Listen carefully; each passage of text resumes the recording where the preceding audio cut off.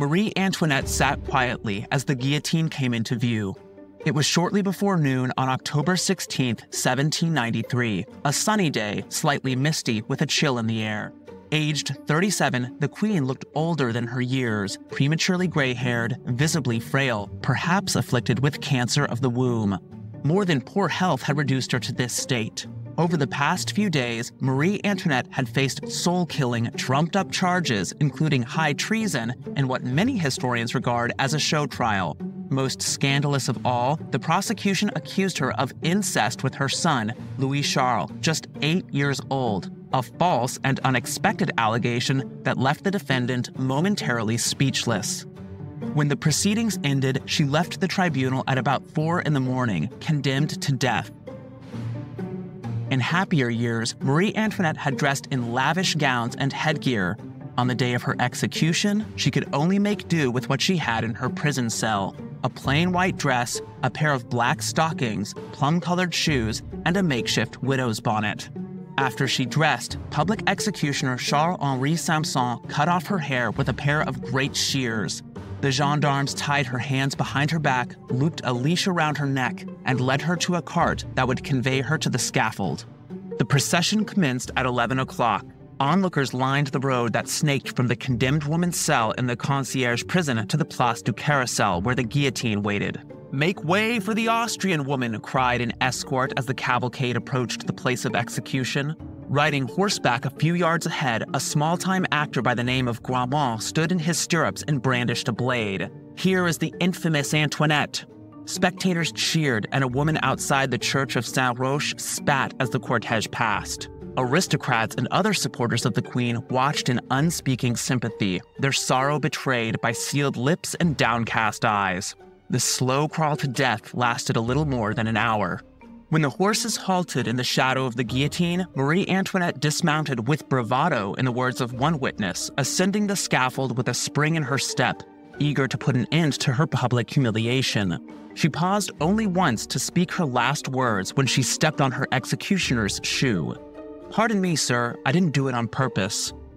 The blade fell at 12:15 p.m. before a large crowd, after which Samson placed Marie Antoinette's head on a pike and held it aloft for the multitude to see. A man rushed forward, desperate to stain his handkerchief with her blood, a crimson memento of this historic occasion.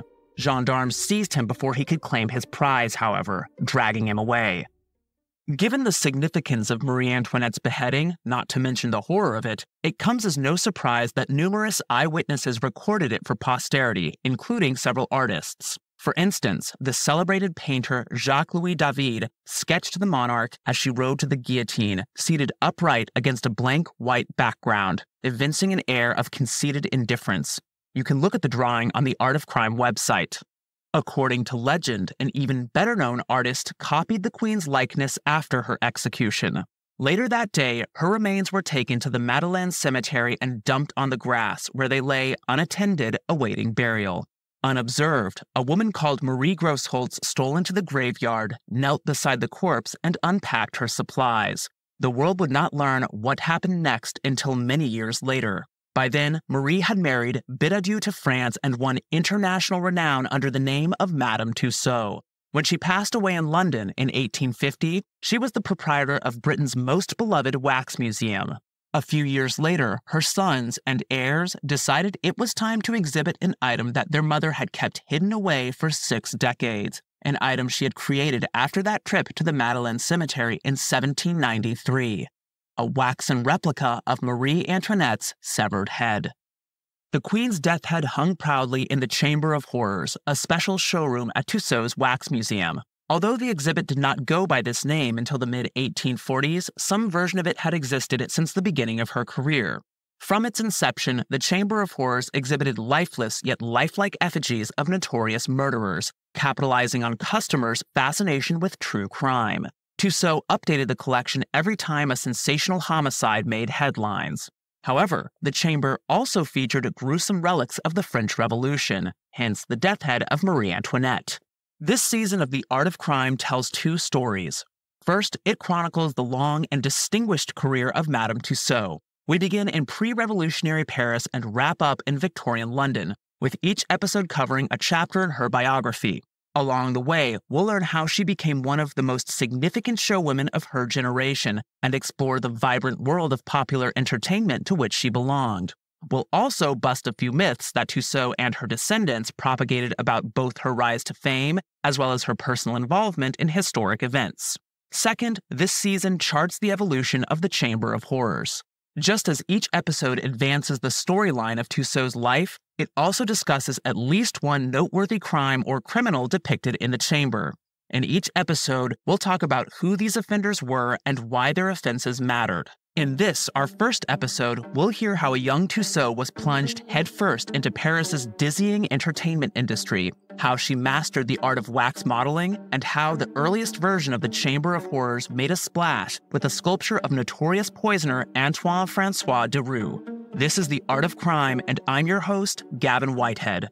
Welcome to Episode 1 of Queen of Crime, The Den of Illustrious Thieves.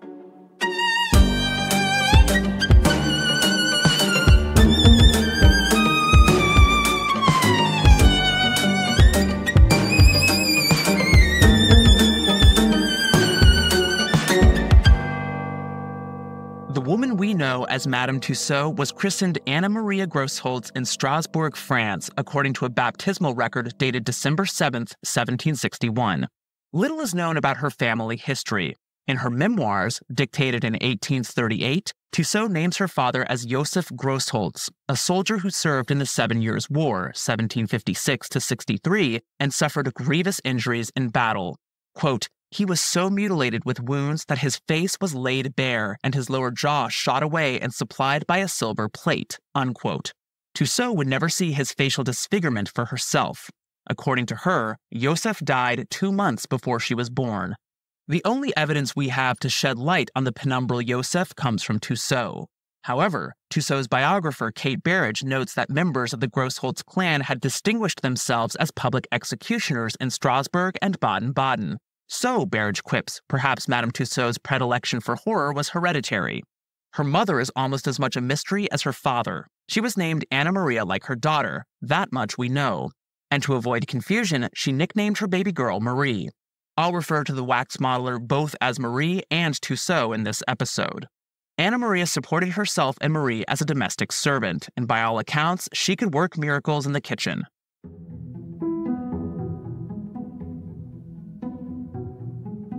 Shortly after Marie's birth, she and her mother relocated to Bern, Switzerland. There, Anna Maria became a housekeeper for the Swiss physician Philippe Curtius. In a few years' time, he would launch Marie's career.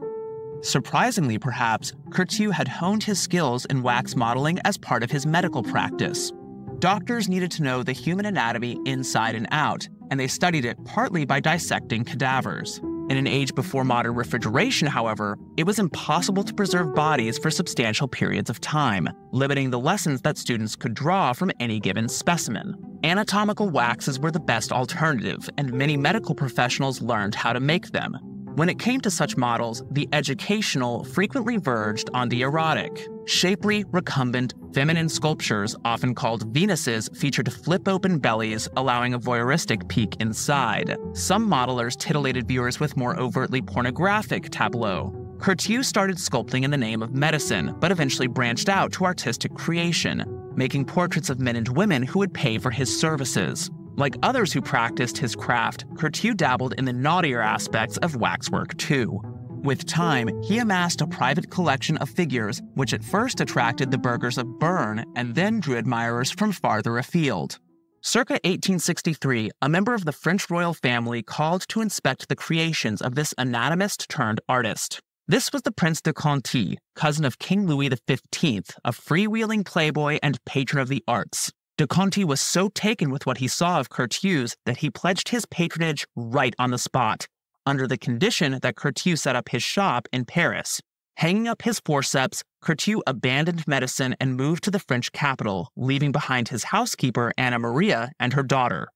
In Paris, Curtius joined a colony of artists sponsored by de Conti, working side by side with playwrights and painters and occasionally dining at their benefactor's palatial home. Over the next 3 years or so, Curtius made a name for himself, exhibiting his wares at fairground booths and elsewhere in the city. Customers particularly appreciated his risque displays. According to one account, quote, "The sale of little groups of women and licentious figures to the curious for their boudoir brought him in more money than the rest of his collection," unquote. In 1768, the Swiss expat took an unforeseen step. He invited his former housekeeper and her little girl Marie to leave Switzerland and live with him in Paris. Could Anna Maria whip up such a mean casserole that Curtius just had to have her in his kitchen? Seems unlikely, so it's not surprising that this decision has fueled speculation among historians about a potential romantic entanglement between the waxman and his cook. Some have even suggested that Curtius may have fathered Marie, a theory that runs counter to both Tussaud's memoirs and documentary evidence of her baptism in Strasbourg. Whatever the case, Curtius cared deeply about both mother and daughter, and Marie would forever reciprocate those feelings. She called him uncle for the rest of her life, evoking family ties, if only in name.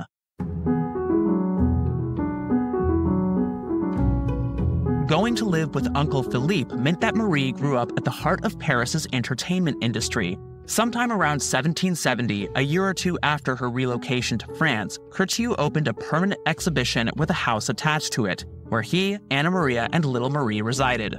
The domicile doubled as a workshop and studio, perennially cluttered with half-finished mannequins and room-temperature beeswax. The property stood on the single most happening street in Paris, the Boulevard du Temple. Constructed between 1656 and 1705 and planted with trees on either side, it was part of a network of major thoroughfares that linked one side of the city to the other. By the mid-18th century, the Boulevard du Temple was crammed daily with pedestrians and pleasure seekers, peddlers, and street performers. In the words of historian Robert M. Isherwood, quote, "Certainly the boulevards were the greatest show in pre-revolutionary France, the center of a renaissance of marketplace culture," unquote. It is difficult to imagine a more booming pleasure bazaar than the Boulevard du Temple. Dozens of businesses lined the avenue: cafes, brothels, gambling dens, pleasure gardens, and more. Most beloved of all were the theaters. Prohibited by law from staging dramas with spoken dialogue, that privilege belonged to more august venues such as the Comédie Française. The boulevard theaters specialized in eye-popping pantomimes. Jean-Baptiste Nicolet ran one of the hottest venues in the city, home to Les Grands Danseurs, a troupe of acrobats, musicians, actors, and dancers. Many of his stars, both human and animal, loomed large in the business. A gymnast called Le Petit Diable, the Little Devil, could dance on a tightrope without cracking the eggs that were tied to his feet. Even more sensational was Turcot, the trained monkey. Like the Petit Diable, this simian marvel could walk a tightrope. He could also impersonate one of the period's most acclaimed classical actors, perched on a balcony overlooking the entrance to Nicolet's theater. For whatever reason, he did so with a nightcap on his head and a pair of slippers on his lower paws. Theater managers served up their extravaganzas indoors, yet hundreds of wonders were to be seen outside too. Artists of every stripe plied their trade in the streets, often atop wooden trestle stages. A theater troupe put on daily 3-act puppet dramas, complete with songs and dance routines. A Portuguese ventriloquist well into his 80s conversed with an automaton that spoke with the voice of a 3-year-old boy. A one-man band played violin with his hands while bowing a bass with his feet. The master conjurer known as Canu vanished into thin air, read minds, and created optical illusions with the help of mirrors. Other performers were less artistic, though equally engrossing, executing feats of physical daring and outright grotesquerie. Step right up and prepare to be amazed by the incombustible Spaniard, the Mediterranean daredevil who guzzles boiling oil and walks across burning hot irons barefoot.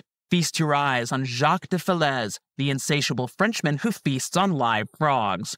Behold the boy who could see underground. You can probably work out what his superpower was. The Wunderkind feigned his X-ray vision so ingeniously that academics praised his powers of perception in learned journals.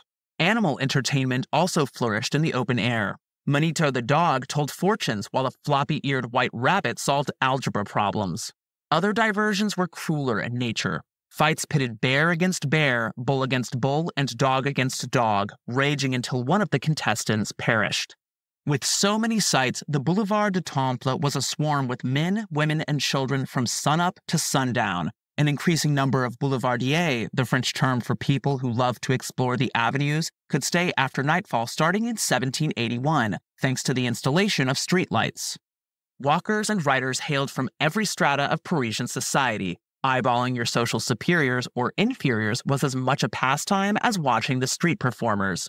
As a result, the boulevard combined the finest and grittiest facets of life in France. To quote Isherwood again, quote, "There was glamour. Diamond-clad courtesans and courtiers, often indistinguishable to onlookers, wended their way under the trees in decorous coaches. There was filth. The clogged lanes were often turned into miniature dust bowls or muddy ravines, and an unwary stroller was doused with urine and feces hurled from upper-story windows," unquote. There was also crime. In fact, murder and robbery were so rife that the Boulevard du Temple earned the seedy nickname of the Boulevard du Crime. You could practically call it Murder Boulevard. All this unfolded right outside Marie's front door. Every time she stepped out to fetch bread from the baker, she waded into this stream of glitter and grit. Throughout her childhood and adolescence, Marie would have doubtless enjoyed this wide, wild world as a paying customer. Indeed, she appears to have had a special fondness for one of the more bizarre animal spectacles, fights between fleas. You heard that right, fleas. Many years later, after taking control of her business and taking the show on the road, she treated customers to these minuscule duels. At the same time, the men and women who lived and worked on the boulevard were not just neighbors or familiar faces. They were Uncle Philippe's competition, and they were hustling day in, day out. For Marie, living on the Boulevard du Temple reinforced the importance of at least two keys to success in show business. You needed a talent that few could offer, and you needed to work if you wanted to make it big.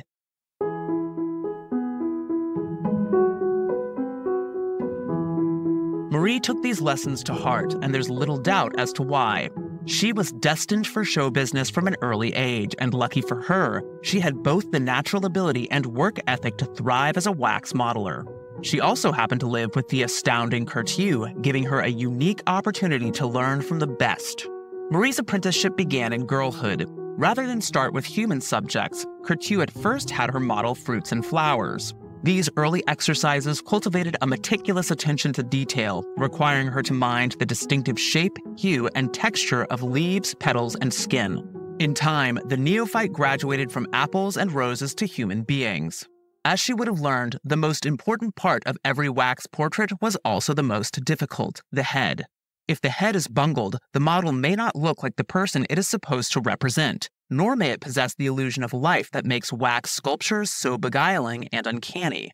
By necessity, Marie went about the process of creating the head with the utmost care. After selecting a subject, she made a detailed sketch of that individual's face, neck, and hair. Draftsmanship was an essential skill for every wax modeler.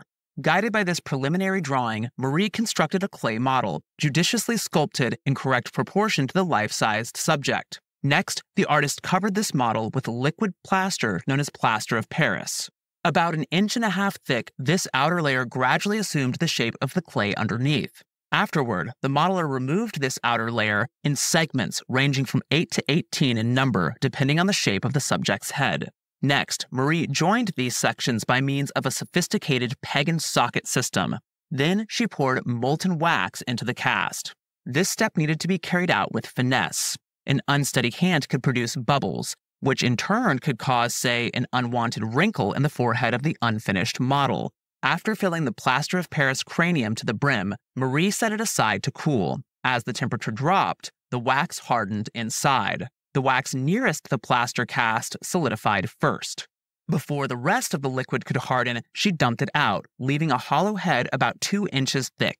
Then, disassembling the plaster exterior, Marie judged the fidelity of her wax simulacrum to the flesh and blood subject. Now, Marie and Curtius can make minor touch-ups as necessary. They could also color the wax using Curtius' secret pigment recipes, which were eerily evocative of human skin tones in all their diversity. Yet there was still work to be done. Sticking her hand through a gaping hole at the bottom of the neck, Marie set glass eyes in the vacant sockets, positioning and repositioning them until she had achieved the proper angle and depth. If she labored with less than the highest precision, the sculpture could come out bug-eyed or squinty. It wasn't always the case, but when Marie and her mentor depicted their subjects open-mouthed, they added real human teeth, possibly sourced from traveling tooth pullers who worked in the neighborhood. Then there was the most exacting chore of all, the one most likely to drive me insane. Gently warming the scalp of the model, Marie inserted hundreds upon hundreds upon hundreds of strands of hair by hand, one at a time, the roots about 1/4 of an inch beneath the surface. This patience-trying enterprise lasted until the model had a full head of hair, which could take anywhere from 10 to 14 days. It's uncertain how Marie and her tutor obtained their hair supply, but they may have bought from vendors who traded with wig makers, in which case their effigies featured real human hair. Infinitely less artistry went into legs and torsos. You could have propped them up in a cornfield and used them as scarecrows. They typically consisted of wood or leather stuffed with straw or horsehair. Like mannequins in a modern-day shopping mall, these dummies existed to be covered in garments. The more eye-grabbing, the better. Marie and Curtius dressed each wood and leather effigy in the kind of clothing the real-life counterpart liked to wear. As Berridge puts it, quote, authenticity was sought down to the last button, buckle, and lace ruffle, unquote. In the waxworks, kings, queens, and aristocrats sported the richest finery. In some cases, the costumes proved as much of a draw as the wax statues themselves. Finally, there were the hands, modeled much as the heads had been and mounted on the arms. Tussaud improved quickly. In her own words, once she had completed her education, quote, it was impossible to distinguish as to the degrees of excellence between her and Curtius' performances, unquote. At the age of 16, she was ready to unveil her work at the exhibition. Her first subject was a man of tremendous cultural significance, and that Curtius trusted her with the task of modeling him speaks to his confidence in her capabilities. Her inaugural portrait depicted Voltaire, that literary luminary who wielded his pen like a 10-foot skewer. Judging from her memoirs, Tussaud was well acquainted with the sharp-witted novelist, playwright, and critic of the church and monarchy. Tussaud portrays Curtius' house on the Boulevard du Temple as a jam-packed hangout for noted artists and thinkers. Voltaire popped by on a regular basis. Tall, slender, wrinkly, bewigged, and often attired in a brown coat with gold-laced buttons, the septuagenarian pecked Marie on the cheek and admired, quote, what a pretty little dark-eyed girl she was, unquote. He was nothing but smiles and kisses when greeting her, but the knives came out when he debated with others over dinner. On multiple occasions, Tussaud maintains, Voltaire and his rival, Jean-Jacques Rousseau, dined together at Curtius' table, waging philosophical war against each other once the wine started flowing. Rousseau accused his enemy of plagiarizing his ideas, incensing Voltaire. Meanwhile, Tussaud writes, and I'm not even kidding here, American diplomat Benjamin Franklin listened in silence, the occasional smile lighting up his face. When Voltaire finally left, Rousseau erupted with a string of curses. Oh, the old monkey, the knave, the rascal. Marie heard every last aphorism and insult, precocious enough to eat supper with the grown-ups. There is reason to question whether Tussaud witnessed such exchanges as often as she claims. Curtius did have pull in the world of arts and ideas, as did his patron, the Prince de Conti, so he likely entertained high-profile guests. Yet, as Berridge points out, Voltaire spent much of his life in exile from Paris. It's improbable that he participated in multiple wine-soaked arguments with Rousseau in Curtius' dining room. The entire scene comes across as staged, especially when you add Benjamin Franklin to the table. Curtius, and later Tussaud's exhibitions were renowned for tableaux that placed a gaggle of celebrities side by side, just as a tableau at a modern wax museum might combine Michael Jackson, David Bowie, and Elton John in a single installation. The artifice of the conceit is part of what makes it so delightful. Well, this dinner table gathering of great Enlightenment minds sounds suspiciously similar to one of those supremely contrived tableaux, so far-fetched as to render it dubious. That said, there's little reason to doubt that a sculpture of Voltaire was the first that Marie put on public display. She depicted the saber-pinned philosopher seated at a table surrounded by books. Tussaud would later take the model with her to England, and it remains in the London Museum's collection to this day.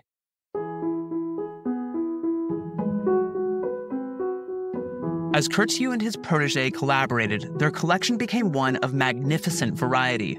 Professor of French history Pamela Pilbeam calls it, quote, an eclectic mixture of unreformed royalism and enlightenment combined with exoticism and violence, unquote.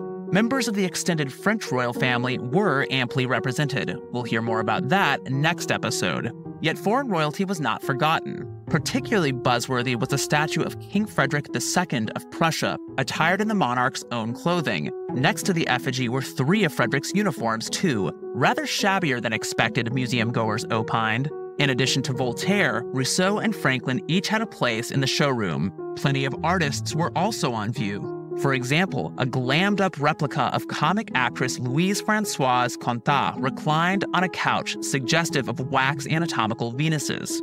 Some displays weren't waxen at all. Case in point, the Egyptian mummy is supposedly dug up from a tomb in Memphis, because why not? And then there was the violence. Sometime around 1783, a few years after Voltaire first appeared in the waxworks, Curtius opened a new exhibition dedicated to true crime on the Boulevard du Temple, the Caverne des Grands Voleurs. The name literally translates to the Cave of Great Thieves, but I like to call it the Den of Illustrious Thieves. This attraction would one day morph into the Chamber of Horrors. From its beginning, the den displayed likenesses of infamous criminals, a striking counterpoint to more admirable politicians and artists elsewhere on the premises. As in the case of his other handiwork, Curtius marketed these models as accurate portrayals of the actual offenders. Partly for this reason, and partly because you could look at each effigy up close, it felt like you were in the presence of cold-blooded killers. In the words of art historian Layla Graybill, the den offered, quote, a transgressive intimacy with those who were socially and politically reviled, unquote. Curtius even dabbed the malefactors with fake blood, the better to chill his customers. Shortly after the den's grand opening, Curtius introduced an early hit, a sculpture of poisoner Antoine François Deroux, who committed his crimes and paid with his life in 1777. We'll pick up with Deroux's story after a quick break.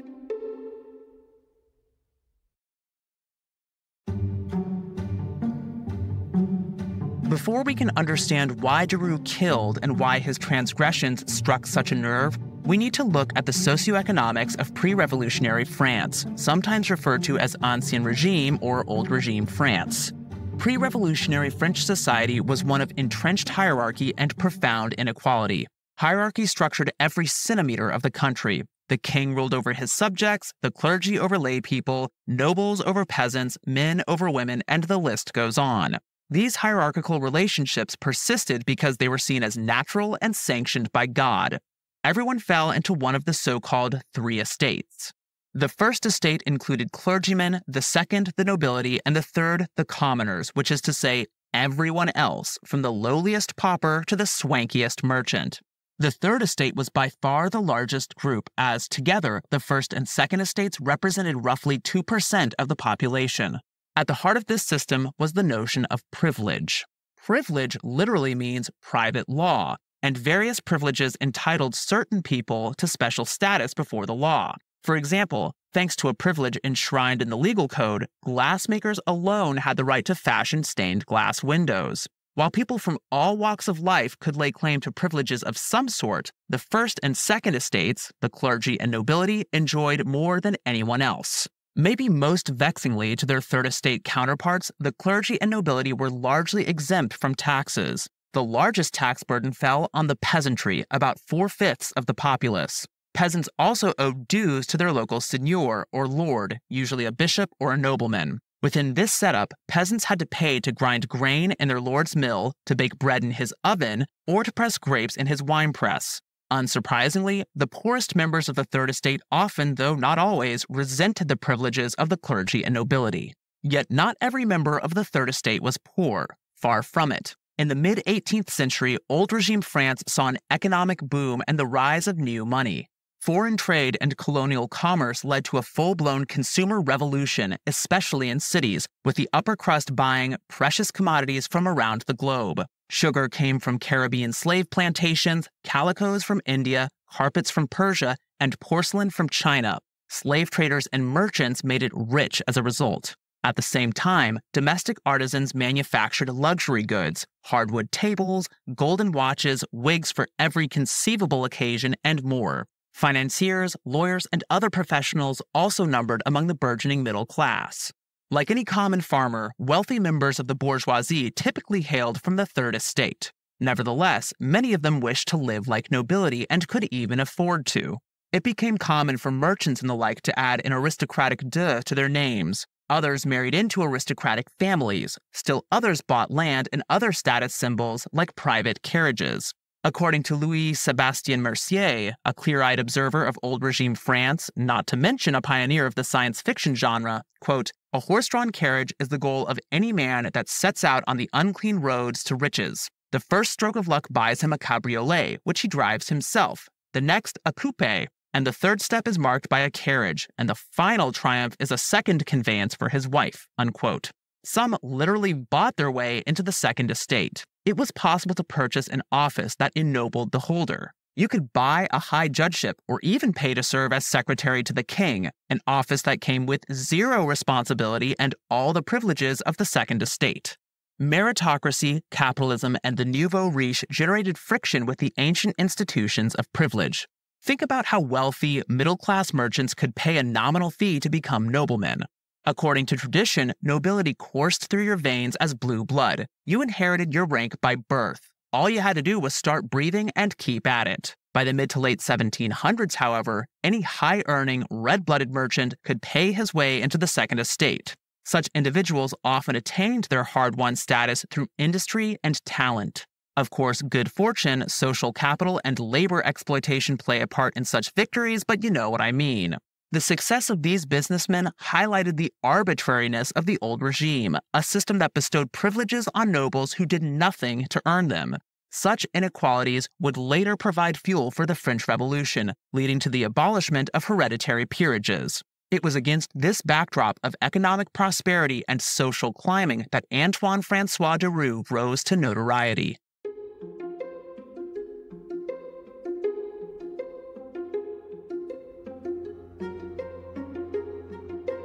Born in Chartres in 1744, Deroux came from a humble household, his father a corn merchant and his mother a housewife.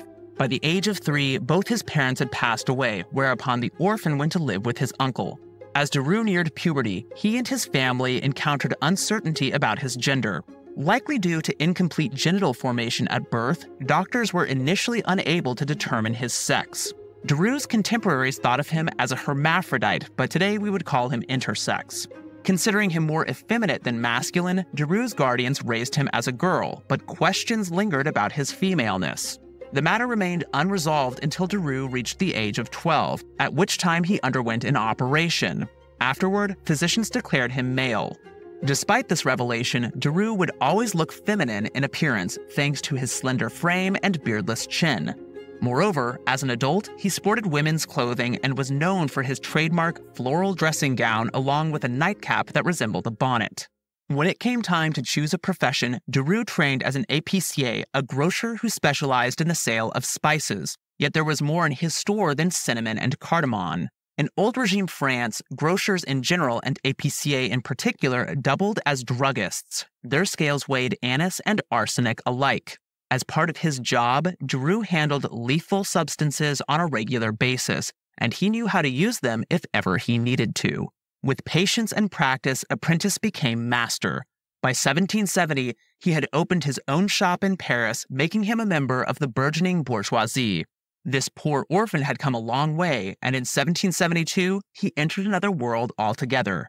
That year, like other affluent middle-class men who craved social advancement, he married into the nobility.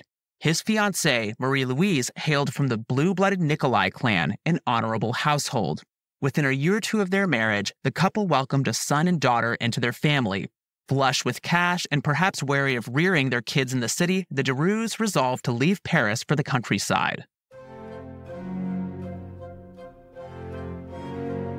In May 1775, Deroux hit upon his dream home. He and his wife had recently befriended the owner of the property, the aristocratic Saint-Faust de la Motte. Monsieur de la Motte had made up his mind to sell his country estate and move back to the big city. To that end, he granted his wife power of attorney and tasked her with finding a buyer for the house. When Deroux learned of the sale, he expressed interest and journeyed to the property with his wife and children so they could see it for themselves. Known as Buisson-Souef, this sumptuous manor house stood about a mile from the southern Parisian suburb of Villeneuve-le-Roi.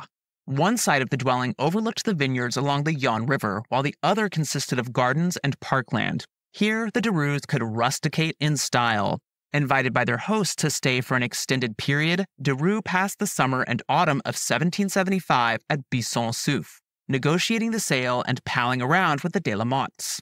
Deru was pious and endlessly charming, qualities his hosts appreciated in him. According to contemporary accounts of his stay, the épicier often played the entertainer, even dressing as a woman for after-dinner drag shows. At last, in December, Deru finalized the terms of the sale. He agreed to a price of 130,000 livres for Buisson-Souef, to be paid in installments. The first, a payment of 12,000 livres, was due to de la Motte upon the signing of the contracts. As a show of good faith, Deru handed over a promissory note for an additional 4,200 livres, due April 1st, 1776. Deru gave Monsieur and Madame de la Motte his every assurance that he was good for the money. And why should they have doubted him? He was a prosperous business owner who had married well. There was just one problem. None of that was true. In actual fact, Deru was broke. He had opened his own grocery in Paris, but the enterprise had foundered since the beginning. Waist-deep in debt, he supplemented his income by becoming a moneylender. He fared little better in this line of work than he had as a grocer. It wasn't for lack of clientele. Men of noble rank who had gambled and drunk themselves halfway into debtor's prison often came to Deru for loans. The trouble is that spendthrifts tend to forget or ignore their debts. Soon, Deru was borrowing money only to lend to borrowers who would never repay him. But what about his wife? Wasn't she a Nicolai? Yeah, that was a lie too. There wasn't a drop of noble blood in her body. In truth, Deru's spouse was not Marie-Louise Nicolai, spelled Nicolai, but rather Marie-Louise Nicolais, spelled Nicolais. That pesky S at the end of her name was all that separated this daughter of an ordinary artilleryman from a descendant of an exalted line, at least on paper. When Deru married Marie-Louise Nicolais, he reportedly blotted out that make-or-break last letter on the marriage certificate, passing her off as a Nicolai. By the time Deru signed the dotted line for Buisson-Souef, he couldn't cross the street without bumping into a creditor. It was time to get out of Paris. But escaping moneylenders was only one of his goals. If that was all Deru wanted, he could have lived anywhere outside the capital. The truth was that Deru did not want to live just anywhere. He set his sights on Buisson-Souef. He desired the life of a gentleman, whether he could afford to live it or not.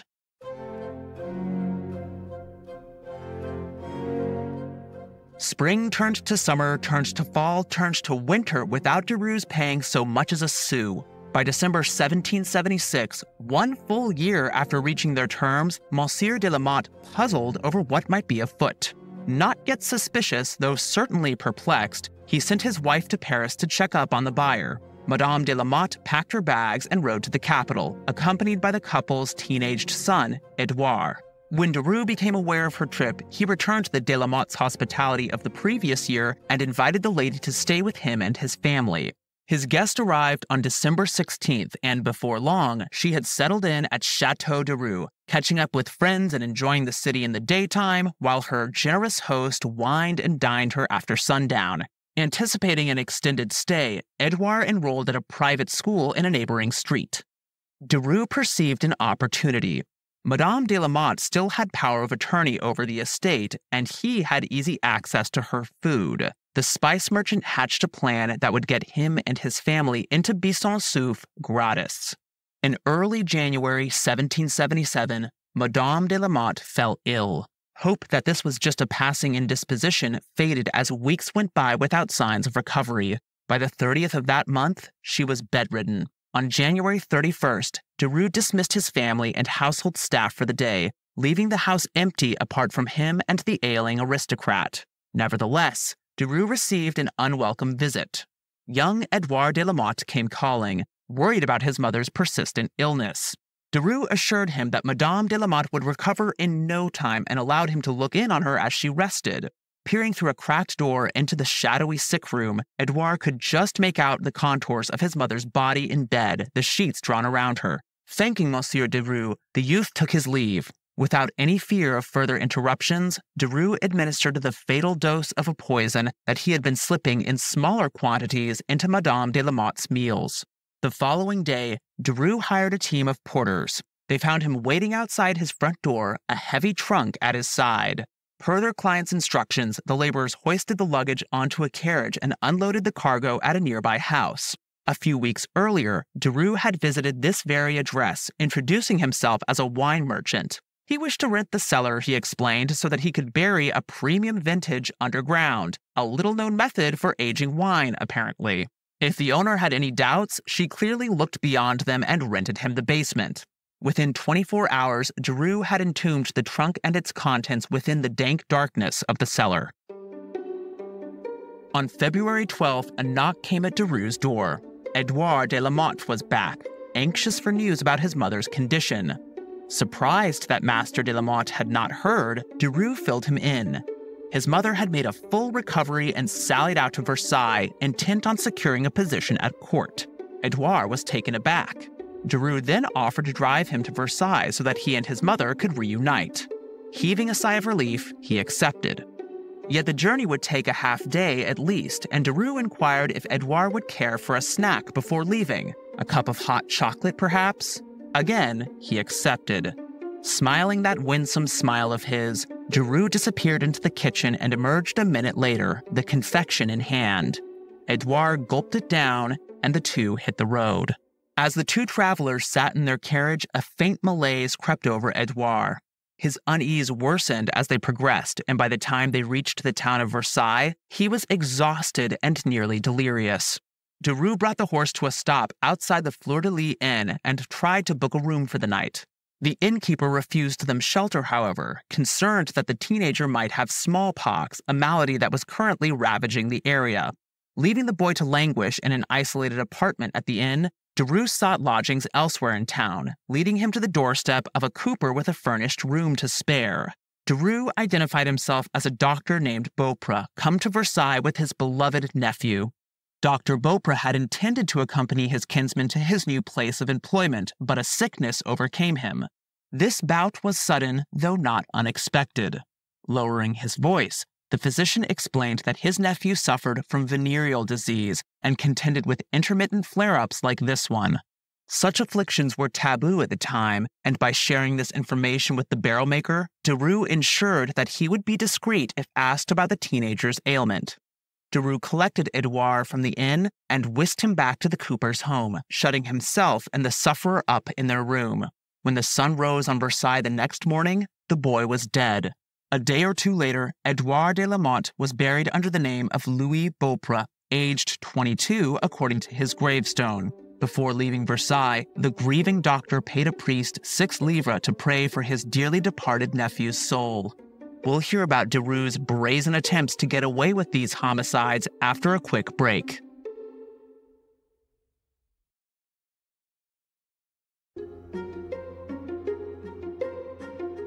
Near the end of February, Monsieur de la Motte received a pleasant surprise at Buisson-Souef. It was Deroux. The country aristocrat had started to worry, having heard nothing from his wife or son for the better part of a month. Part of him had wanted to travel to Paris to seek them out, but ill health coupled with freezing temperatures had confined him to the house. He listened with interest and then disbelief as Deroux caught him up. Deroux and Madame de la Motte had completed the transaction, the merchant declared, having struck a new bargain. Per this arrangement, Deroux had paid 100,000 livres for the estate. He now had in his possession a deed of sale for Buisson-Souef, as well as a contract verifying payment of the aforesaid amount to Madame de la Motte. 100 questions raced through Monsieur de la Motte's mind. Where had Deroux suddenly gotten this money? A friend loaned it to him, the épicier replied. Why hadn't Madame de la Motte sent word about the renegotiations, not to mention the sale? A look of embarrassment shadowed Deroux's face. Finally, he came out with it. Madame de la Motte had left for Versailles, hoping to gain an appointment at court and without any intention of returning to her husband. Now, or perhaps at a later date, it's hard to tell given the sources I consulted, Deroux also stated that Madame de la Motte had run off with a lover, joined by her son. Deroux told these lies with the poise and conviction of a master thespian. Compelling as his performance was, Monsieur de la Motte had his doubts. After years of happy marriage, it was unthinkable that his wife would leave his side for some position at court, let alone the bed of a paramour. That this explanation was coming from Deroux, not from her directly, only added to his skepticism. He would only believe it if he heard it from his wife. It dawned on Deroux, if he wanted to keep this ruse alive, Madame de la Motte would have to rise from the grave. He took his leave of Buisson-Souef and hastened to bring about this resurrection. A week or two later, on March 12th, a woman arrived in the Lyon office of a notary known as Master N. Dressed in black silks and with a dark hood drawn low over her face, she called herself Madame de la Motte. It was her wish that the notary draw up a contract authorizing her husband, the pair had separated, she maintained, to collect interest on a sum of 30,000 livres. The unsuspecting Master N obliged. Many sources from the period assert that this Madame de la Motte was Deroux himself disguised as a woman, supposedly making use of his effeminate attributes. However, modern observers have argued that the poisoner could just as easily have sent a female accomplice, perhaps his wife, to Lyon. Whatever the case, shortly after the Lyon affair, Deroux found himself under surveillance by the Parisian police. And early to mid-March, Monsieur de la Motte had charged the city and gone to a magistrate about this case. The police initially suspected fraud, but upon making inquiries, they entertained a more sinister possibility. Madame de la Motte's prolonged illness, her unforeseen disappearance, plus the vanishing of her son from school, all pointed to foul play. Further investigation led detectives to the wine cellar, where they exhumed the body of Madame de la Motte. Under interrogation, Deroux tried to talk his way out of trouble. Anybody could have buried the body there, he protested, only to change his story. Okay, fine, he had dug the grave and laid her to rest, but it wasn't what it looked like. She had come down with a life-sapping sickness, and despite his best efforts to restore her to health, she succumbed to the ailment. Fearful that others would suspect him of murder, Deroux interred the body in secret. Things went from bad to worse for Deroux when police unearthed the body of Edouard, buried under a false name. Both mother and son were determined to have died of a corrosive poison, perhaps mercury chloride. Confronted with this evidence, Deroux nevertheless maintained his innocence. A trial ensued, and Deroux was found guilty of murdering Madame de la Motte and her son. The sentence was death. Deroux would die on the 6th of May. Before his execution, however, the authorities made one last attempt to extract confession, this time by torture. The prisoner was subjected to a time-honored implement called the boot. First, his captors encased his legs in wooden casts with horizontal openings along the sides. Then, using mallets, they hammered wooden wedges through those openings, breaking his bones. Despite the agony, Deroux never confessed. Later, guards conveyed him to the Place de Grève, a square in central Paris where a crowd had gathered to watch his punishment, much as one would 16 years later when Marie Antoinette ascended the scaffold. Compared to the Queen, Deroux died a more excruciating death. Invented in 1789, the guillotine was conceived, at least in theory, as a more humane means of capital punishment, with death instantaneous and virtually painless. In old regime France, the execution of criminals was by no means intended to minimize suffering. Deroux's executioners strapped him to a wheel and stretched his limbs until his arms, back, and legs broke. After this ordeal, they lifted his mangled frame and cast him into a fire burning on the platform. According to one witness, Deroux was still alive when the flames consumed him. The dead man's ashes were thrown to the wind immediately after his public cremation. Children are said to have rushed to the scaffold, eager to pocket a fragment of bone or dip a handkerchief in a pool of blood. 60 years after Deroux's demise, one of France's best-known novelists underscored the audacity of the poisoner's misdeeds. From 1839 to 41, Alexandre Dumas père, author of such classics as The Count of Monte Cristo and The Three Musketeers, compiled the 8-volume essay collection Celebrated Crimes. If you're like me, you're surprised to discover that Dumas was a prolific true crime writer.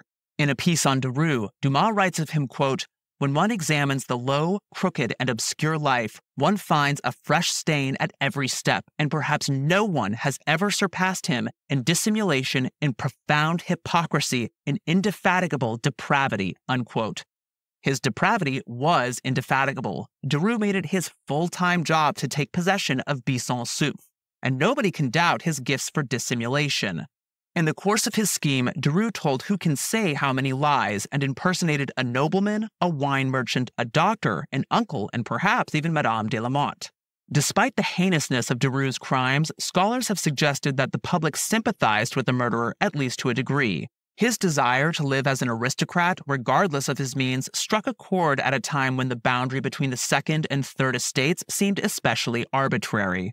In her article on Deroux, Annie Duprat argues that some admired the sheer effrontery of murdering aristocrats to appropriate their property. Duprat even contends that a police inspector, alarmed by public sympathy for the murderer, commissioned a series of handbills and prints to portray him as a monster.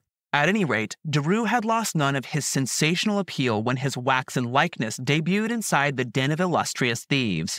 No visual evidence exists of the sculpture, but we can make educated guesses about it. Probably based on an earlier engraving, like the one featured on the Art of Crime website, the model may have worn the murderer's dressing gown and nightcap. Curtius would have also applied fake blood, a grisly reminder of his execution. This figure and others went over well enough for the den to become a permanent exhibit, updated on a semi-regular basis. When Deroux first appeared at the den, the French Revolution lay on the horizon. In the early days of this tumultuous period, Curtius and Tussaud not only became embroiled in revolutionary politics, but the den took on political overtones. Next episode, we'll hear the amazing true story of how the waxworks played a central role in one of the revolution's earliest protests.